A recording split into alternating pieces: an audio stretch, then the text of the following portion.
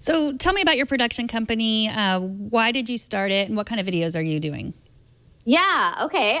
So my production company is called Fun Sized Vids because I make videos that are shorter in length, and I am also very short. So I thought Fun Sized Vids was a great way to go.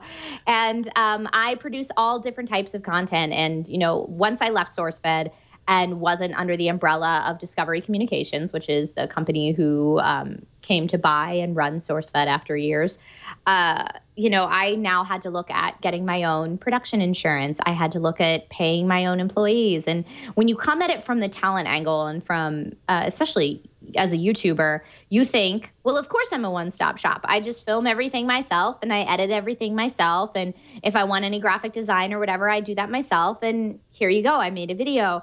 But as this industry has started to become more commercialized and companies want to get in on that, they're usually looking for higher production value or a more professional look than most people may be used to churning out.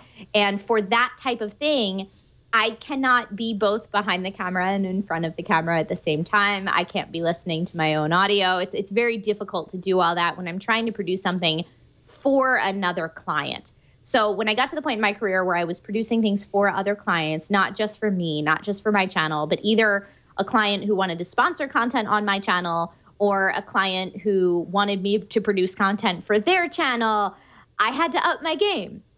And so at that point, I started my production company and became a place that other companies could go to if they want the type of content that I do. And now I have ways to produce that in videos that are very low scale production, like The Naked Truth, where I just turn on my camera and go, or productions that are much more high in quality, some of which you'll see on my channel, some of which you'll see that I produced for other channels.